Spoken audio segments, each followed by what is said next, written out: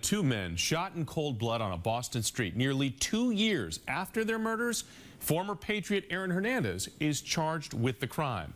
Police have been looking into Hernandez's connection to these shootings for nearly a year now. Thanks for being with us tonight. I'm Jonathan Elias. I'm Paula Evan. Right now, we're standing by awaiting a news conference that will be from the fathers of the two victims. Hernandez was indicted today on 2 counts of first-degree murder and 3 counts of attempted murder. Investigators say the July 2012 shootings started with a chance encounter inside the Cure Lounge on Tremont Street. They say Hernandez followed Daniel D'Abreu, Safiro Furtado, and their 3 friends as they left the club.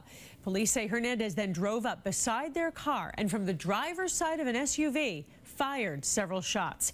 Police have since recovered both the SUV and the gun. And we have live team coverage for you tonight on this big story. Beth Germano is standing by in Quincy for the news conference. Christina Hager has reaction from Patriots fans, but we're going to start things off with our chief correspondent Joe Shortsleeve, who's live in Boston just outside of that club. Joe? Yeah, Jonathan, Paula, this is where things really began to unravel for Patriot superstar Aaron Hernandez just about 2 years ago. Club Cure in the theater district here in Boston. And some are suggesting there's a link between these murders and the murder of Odin Lloyd 11 months later. But what sparked these murders in 2012 is unclear tonight.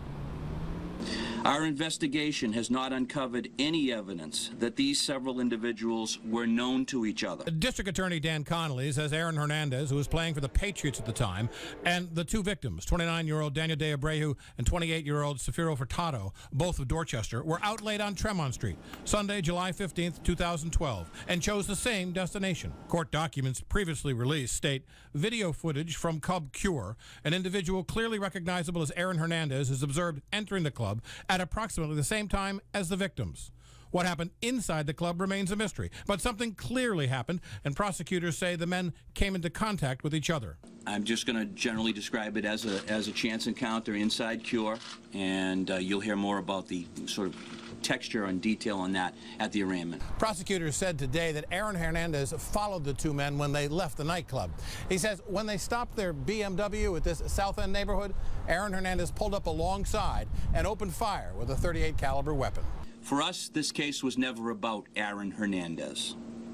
This case was about 2 victims who were stalked, ambushed, and senselessly murdered on the streets of the city they called home. A 3rd person in the car was shot and wounded. 2 other people escaped unharmed, but prosecutors indicated today Hernandez fired his weapon at them as well. Now, prosecutors say that 24 witnesses testified before the grand jury, which handed down that double murder indictment. Now, Aaron Hernandez will be tried first for murder in Bristol County for the murder of Odin Lloyd, and then at a later date here in Suffolk County for these murders. Live in downtown Boston, Joe Shortsleeve, WBZ News. Paula? Joe, thank you.